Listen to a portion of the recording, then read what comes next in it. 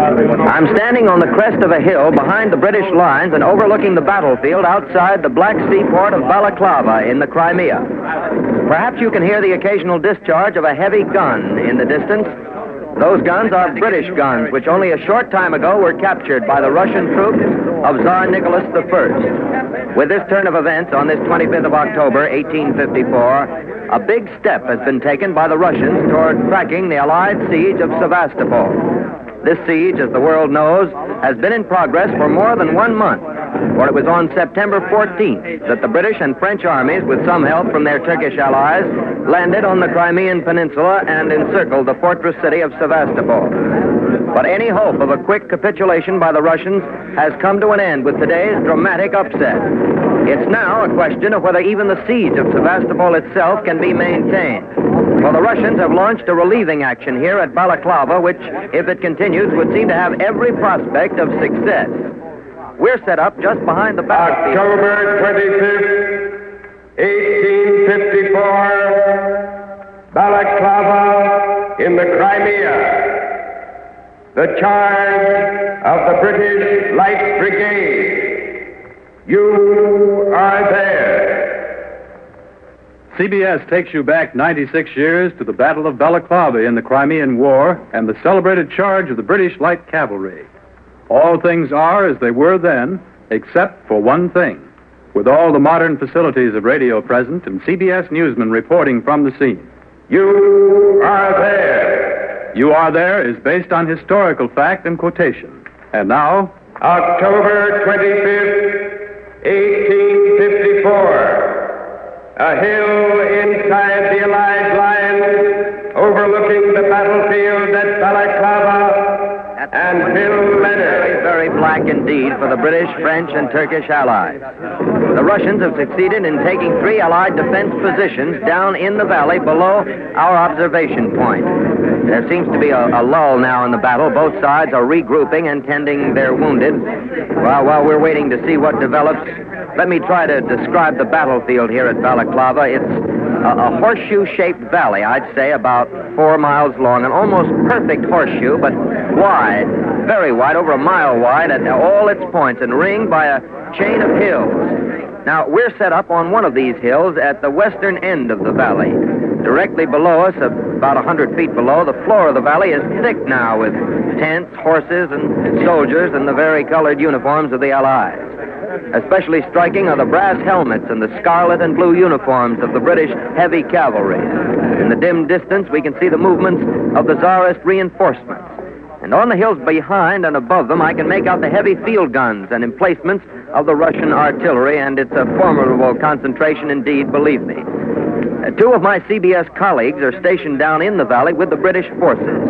Well over to my left, with the British cavalry divisions under the command of Lord Lucan, Ned Calmer is waiting to give you the picture as he sees it at the moment, so come in, Ned Calmer.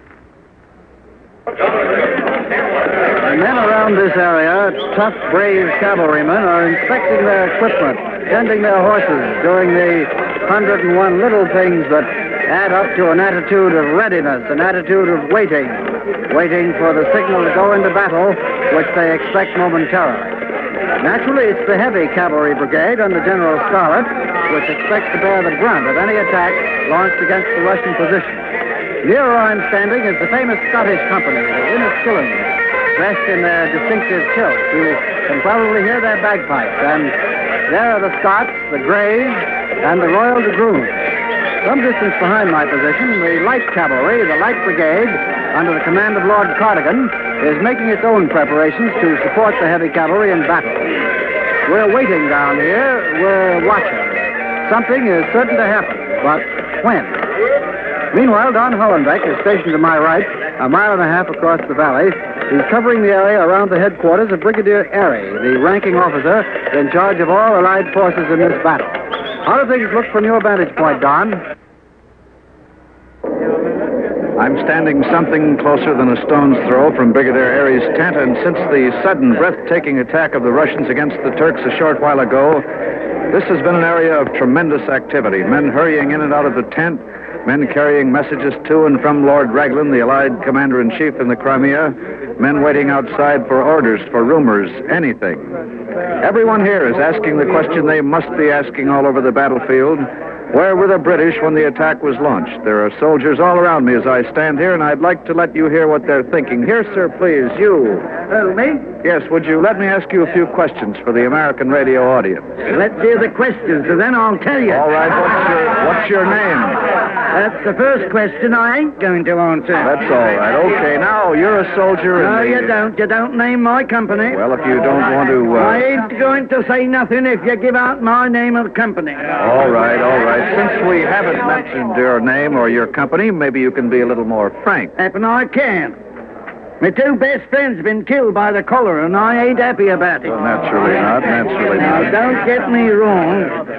I expect to see my friends die. That's what soldiering comes to. A chance to be with your friends when they die. That's right. But what did they die for? That's what I want to know, sir. You think it was because so as we could beat the Russians? Well, wasn't that true? Was it? Why didn't we move up and help the Turks at those gun positions? It'd have made my friends die in the cholera mean something, sir. Why didn't we? Well, maybe the higher strategy. Higher strategy. I know all about higher strategy. I was there when we attacked this blasted Crimean Peninsula in the first place. We'd all have been killed if the Russians didn't withdraw first. And all because back in London, the chaps with the wigs didn't know the water on the side of that peninsula was too shallow for our ship. Yes, I know all about that. I believe it's generally considered a blunder, but it didn't have any bad consequences. Here, come here. Don't talk that way. You leave me be, Al. No, you don't. Excuse me, sir, but I don't want Bill to get into trouble. It's all right. Thank you very much, both of you. Thank you very Bill much. thinks too much, sir. The soldier's got no right to think. Come on, Bill. I didn't expect to get such a frank statement of the complaints of the ordinary soldier, but I can say that when we have no microphone with us, we do hear such statements often. Now, here's a young infantryman standing right beside me who was shaking his head very vigorously while his fellow soldier was talking. You don't agree with what's just been said? No, I don't. Well, the other man raised an interesting point, though I don't think he pursued it. The point as to what you are fighting for. I'm fighting for the Queen, God bless her. To you, Queen Victoria means your country, and it's your country that you're fighting for. Is that it? That's right, sir. And in what way is the Queen threatened by the Russians? I don't rightly know, sir. I leave it to them as understand such things to tell me. Thank you very much. And now over here, please, is a French lieutenant. Monsieur, you speak English. Oui, un peu, a little. Would you just come a little closer, please? Thank you. Now, what do you think of the alliance between your country and the English and the Turks? I am very happy, monsieur, to fight with such brave men. The three armies get along well together? Oui. One little thing I could wish would not be so. And what's that? You must understand, monsieur, that I am liaison officer. I come together with English command officers. Yes, of course. We are all en rapport. We are friends, is it not? But just this one little thing. And what is that? Lord Raglan, the Allied commander-in-chief. I would wish that when he talks of the enemy, he would not any longer call them the French. Thanks very much. Thank you very much. And now I've got word from Bill Leonard up there on the hill behind me, so go ahead, Bill Leonard. I have at my microphone a most keen observer of this war, one of the most respected and best-informed newspaper correspondents in the whole world, Mr. William Howard Russell of the London Times. Bill Russell, how do things appear to you at this moment? Well, in all candor, Mr. Leonard, I'm frightfully disturbed. Well, I know that many of us here were amazed that the British divisions did not move up in defense of the Turks, and I imagine... Yes, I can't understand that. Of course, we didn't have much that could be moved up at the time. We weren't properly reinforced by infantry. Yes, but when the Russians were storming the Turkish positions out there, where was the British cavalry? To an Englishman, Mr. Leonard, that's a disturbing question. I can only say that it may have seemed more important to move the cavalry to the right, as Lord Lucan did, in order to protect the road to Balaclava. I can only hope it was the proper move. Of course, there have been a number of mystifying things from the very start of this war, haven't there? You know, the various things that we correspondents have discussed privately from time to time. I presume you mean such things as consulting the ghost of Napoleon as to how to fight the war. Yes, that story about using a sort of Ouija board to communicate with Napoleon. Well, I've heard that said, and much more about the, you might say, casual arrangements for this campaign. Yes, such as the study of a few artist sketches of Sevastopol. That was, shall we say, an unusual way to prepare a siege, huh? I can only agree.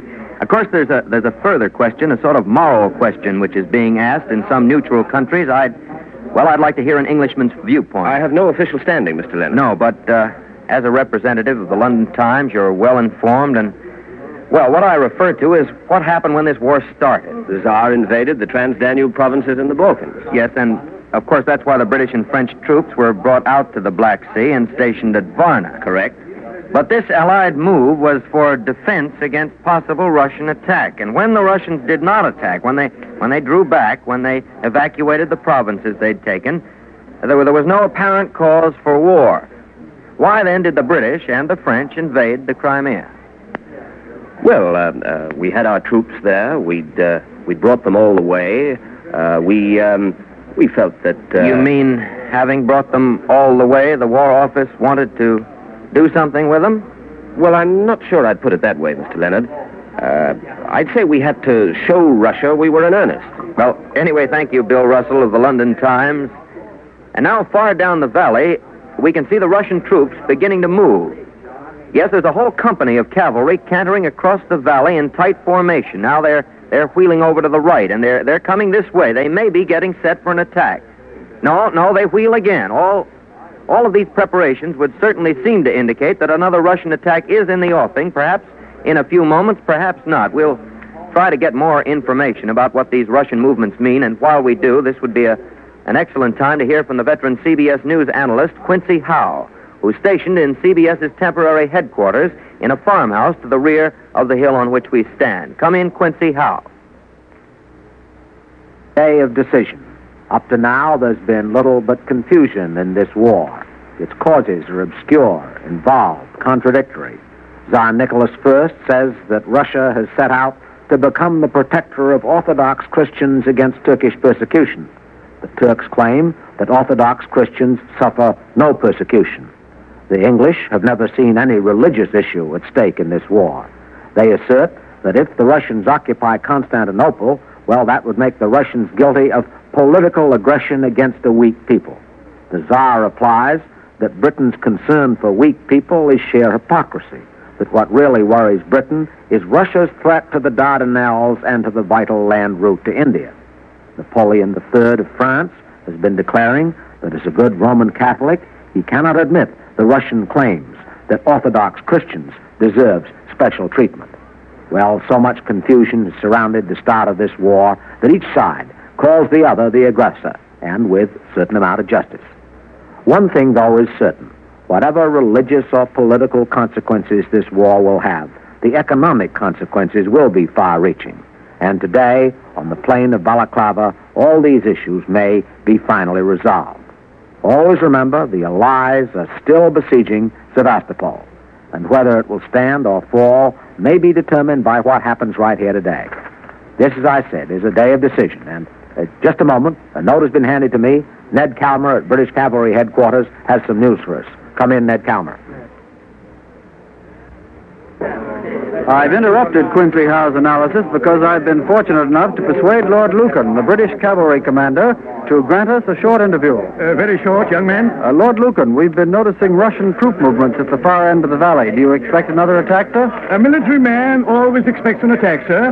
And if the Russians are foolhardy enough to launch one, they'll meet with, shall we say, a warm reception at the hands of Her Majesty's cavalry. Well, would you tell us why the British troops did not support the Turks holding the advanced positions when the Russians attacked earlier today? No comment. Well, do you expect a counterattack before the Russians move again? No comment. Can you tell us something about your cavalry, Lord Lucan?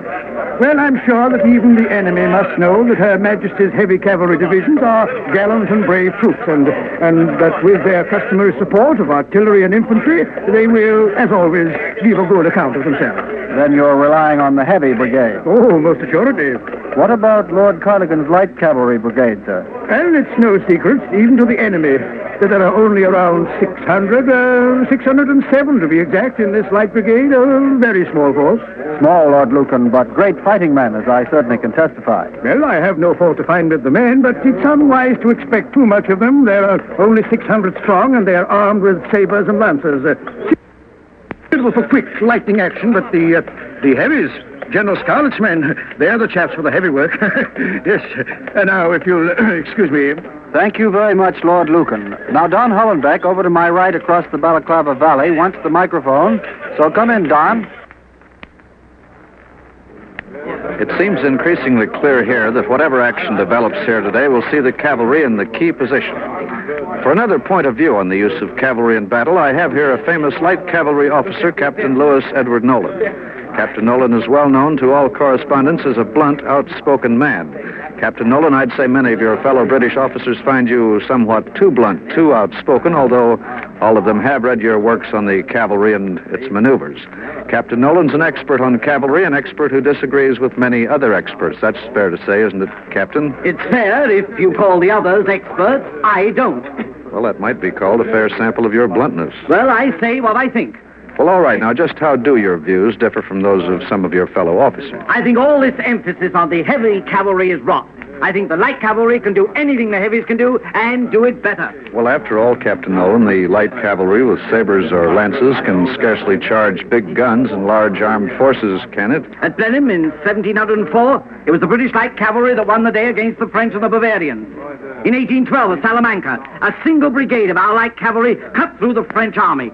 The British light cavalry can break squares, take batteries, ride over columns of infantry, beat any other cavalry in the world. Captain Nolan, sir. You seem to be wanted, Captain. Brigadier Eyre is asking for you, sir. Huh? Oh, very well. That was Captain Nolan, and he's not the only one moving toward Brigadier Eyre's tent. There's a stir, a bustle, as though something were... Yes, something is going to happen. The Allies may counterattack. I don't believe there's any Russian activity, although, of course, I can't see what's going on farther down the valley. So I'm going to switch you back to Bill Leonard, who commands the view of the whole battlefield. Come in, Bill Leonard. This is Bill Leonard again. Now, I do have, as Don Hollenbeck told you, a better view of things up here, and I can say that masses of Russian horsemen down the valley are still moving about, apparently getting ready for battle. But most of the activity is in the British camp below me. Every few seconds, it seems, a man leaves Brigadier Eyre's tent and runs across the ground to his company. You can hear those trumpets sounding, and I'm sure an attack is in prospect. Yes, there's General Scarlett raising his sword out in front of the heavy cavalry, the Greys, the Enniskillens, the Dragoons. He's raising his sword. I'm sure he's calling for the attack. There are the trumpets sounding the advance, and the cavalry is breaking into a trot. What a sight that is. Perfect, rhythmic precision. Lines of heavy cavalry are moving up and up, up. But the light brigade now, under Cardigan, is not moving. They've mounted their horses, but they appear to be standing by for orders. This is the heavy cavalry that's going into action before our very eyes. The Russians are moving to meet them. The Russian cavalry, I'd say, 1,500, 2,000 Cossacks and Hussars are advancing up the valley. They're formed into a great solid square and are galloping forward toward the British. I've never seen anything like this. A solid block of Russian horsemen is advancing to meet the British heavy cavalry. They outnumber the British, I'd say, 2-1, and they're moving toward a head-on collision. Those are the Russian guns speaking now. The British heavy cavalry has broken into a canter. There's General Scarlett out in front, waving his sword. They're still about 500 yards apart. And there's the gallop, the call to the gallop, and now General Scarlett's saber is pointing it toward the Russians. The lances go down, and there's the charge. The British heavy cavalry is now in full charge against the Russians, and the Russians have halted. They've stopped. They're going to take the charge head on. They're standing stock still. They're bracing for the full impact of the British charge. Oh, they've hit them. The first British line has engaged the Russians. The British cavalry is tangling hand-to-hand now with them. They're fighting hand-to-hand, sword to sword, and desperately. The British are penetrating. We can see their scarlet tunics threading through that big wall of dark gray, and the sun flashing on their swords. Men are going down, and what a sight. That whole great mass of men in motion and seething with the quick downward slash of swords and the rearing of those horses. There's a scarlet tunic falling in an arc to the ground, and a horse is coming back this way, riderless. Don Hollenbeck may have a closer view of this action. Let's have him tell us what he sees. Come in, won't you, Don Hollenbeck? Are you there, Don Hollenbeck? Are you there, Don? Come in, Don Hollenbeck.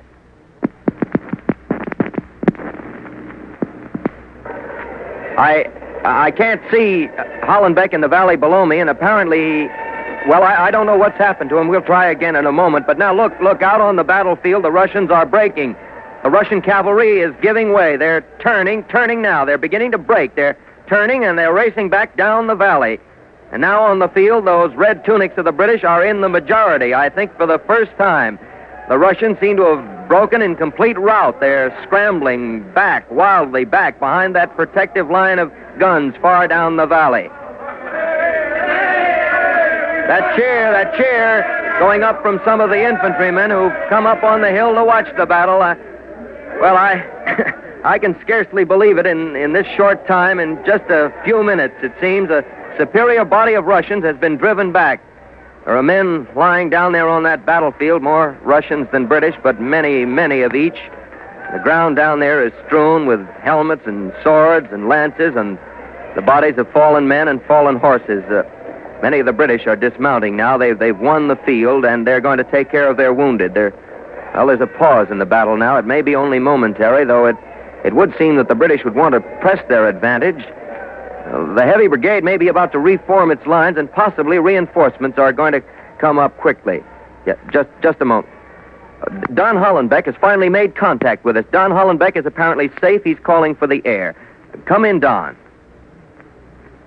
There's more excitement and stir around Brigadier Airy's headquarters now. And there's Nolan, Captain Nolan. He's just left Airy, and he's leaped on his horse. He's starting across the valley at full gallop. I don't know where he's going. The only place he can be headed for is his own outfit, the Light Brigade, over across the field where Ned Calmer is stationed. I can't imagine what message Nolan is carrying to the Light Brigade unless it is simply to shift position. But then why the extreme, the really frantic haste? I can see him riding across the valley and how that man can ride. He's reached the Light Brigade and dismounted now. Ned Calmer, can you give us any information? Come in, Ned Calmer. Captain Nolan has just arrived here. He's talking now to Lord Lucan, Lord Cardigan, and some of their aides. They're not 30 yards away from me. I must say they're talking quite heatedly. They seem to be questioning Nolan closely. He's very excited, talking volubly, gesticulating, waving his arms. He's pointing out toward the valley, toward the far end of the valley that's bristling with Russian guns. But I can't believe... Lord Lucan is definitely arguing with Captain Nolan, and Nolan continues to point dramatically out toward the valley. Lord Lucan's shaking his head now. He throws up his hands. He's giving orders to Lord Cardigan. I can't say what's going to happen here, but you heard those trumpet calls. Men are getting to their horses. Nolan is mounting, but I don't understand how... If that's where they're headed, and I don't know where else they could be going, that valley is impregnable. There's nothing that 600 men with sabers could possibly accomplish against those guns. They'd have no protective fire, no support that I can see. But perhaps I've misunderstood all the signs. Possibly the Light Brigade is not going to charge after all. No, they're forming ranks. This is a very peculiar state of... Come on, boy. That was the signal they're riding. The Light Brigade is moving forward. In two lines, in perfect formation, and galloping down the valley. Away from my position here and over a slight rise. They're heading straight toward the Russian line. I'm going to try to move further down the valley beyond that rise. But meanwhile, maybe Don Hollenbeck crossed the valley from me at Brigadier Airy's headquarters. Maybe he knows what's in the wind. So come in, Don Hollenbeck. Headquarters here is in an uproar. The Light Brigade certainly does seem to be charging straight into the main Russian lines. They're beginning to ride by now just as if nothing could stop them. Some of the officers here say that Captain Nolan has made a terrible mistake. They say he did not carry an order for the Light Brigade to charge, simply to advance to a forward position. And they feel he either misunderstood that order or he deliberately misinterpreted it so that he could put his theories about light cavalry to a test. That's all from here now.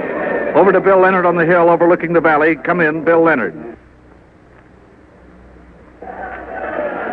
In the distance, those 600 cavalrymen of the Light Brigade are definitely heading straight down the valley. There can be no question about it. The Russians, at least 2,000 of them, are drawn up in two solid masses behind a wall of cannon stretched across the valley. Not only that, the hills overlooking that main Russian line are studded with field artillery, and the Russians even have troops in reserve behind their lines. This is the formidable defense the 600 British cavalrymen are going to attempt to breach. The Russians are braced, waiting, and the Light Brigade is getting closer and closer. Aren't they going to turn back? I can easily pick out Captain Nolan in the vanguard. And there go the guns. Stop it. They must be going to turn away. This must be a feint. No, they're dashing straight into the fire of those guns. That line of guns is one great sheet of flames, and this is awful. Men are going. Captain Nolan's just tumbled from his horse, and now the guns and nails on both sides have opened up on the British. They're caught in the crossfire. Horses rearing and wanting to turn, and the horsemen desperately pushing them forward and still forward. And now they've reached the line of cannon. They're hurling themselves on the Cossacks and Hussars, the massed Russian cavalry, and hopelessly outnumbered. Of course, there were what is it? 600 men in the charge. There are many, many fewer now, and they're going down and down. And the Russian artillerymen have turned their line of cannon around. They're firing straight into that mass of men. Russian guns are shooting into that struggling mass of friend and foe alike. Yes, the Russians have turned their guns on their own men tangling with the British. Horses without riders are running in crazy circles around the battlefield. It can't go on much longer. It just can't. The carnage is unbelievable. Now the British light cavalrymen, those few remnants of those 600, are beginning to withdraw and making their way back through the Russian line of guns. And as they make their way back, many of them more are falling and going down. The Russian cannon have stopped firing. Their terrible work is finished. The cannon are quiet. It's over. It's really over. There are just a few straggling British survivors coming back out of that valley of horror, most of them on foot and many of them wounded. The Russian cavalry, Russians are not pursuing them. They're not following at all. They're back there behind their line of artillery, and it's clear that they too have suffered heavy losses. Now I see that the nearest of the British survivors are a good way up the valley. I can see Ned Calmer all set up now, far over to the left. I see him there with the soldiers moving painfully past him, slow and in halting retreat. And so we switch you now to Ned Calmer. Come ahead. I'm quite near the men as they return from the horrible slaughter that we've just witnessed. They're coming quite close to me now. I'm going to try to get some of them to speak to you. Yes, sir, you. Would you let me ask you a few questions? No, leave me alone. Leave me alone. Corporal, could you come here for just a moment? No, I got to get these men back. I'm never going to get any of these men to talk. I'm supposed to tell you what I've seen, but I can think only of these men of the cavalry. I've lived with them for weeks now. I've come to know them well. They're my friends. They're coming back now, some of them are. Maybe you can hear them going past a few feet from me. Well, I'm a reporter. I should give you facts and figures and statistics. 607 of my friends of the Light Brigade went into this charge today. It's difficult to estimate, but I'd say only 150 of my friends have come back. And in England, there are 607 homes where this charge of the Light Brigade will never be forgotten by children and parents and widows. There's been nothing decisive on this battlefield yet. It still remains to be seen whether the Russians will take Balaclava. October 25th, 1854, Balaclava in the Crimea. The British Light Brigade charges a vastly superior Russian force. You are there. You've been listening to The Charge of the Light Brigade in the series You Are There.